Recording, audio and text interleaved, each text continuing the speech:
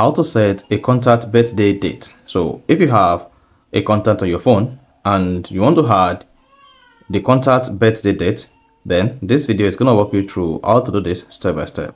So if at the end of this you found this offer informative, please don't forget to like and then subscribe. Now, to add a contact birthday date or to add a birthday date to a contact on iPhone, all you just need to do is go ahead and open the phone app, then come to contact, select the contact whose birthday date you want to add. So go ahead and then select the contact. You can come here, search for the contact name, click on the contact.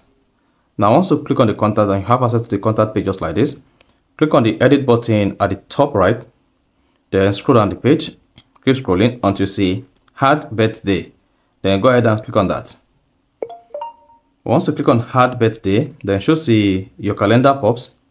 On the calendar page, swipe to the birthday date and then swipe to the birthday year.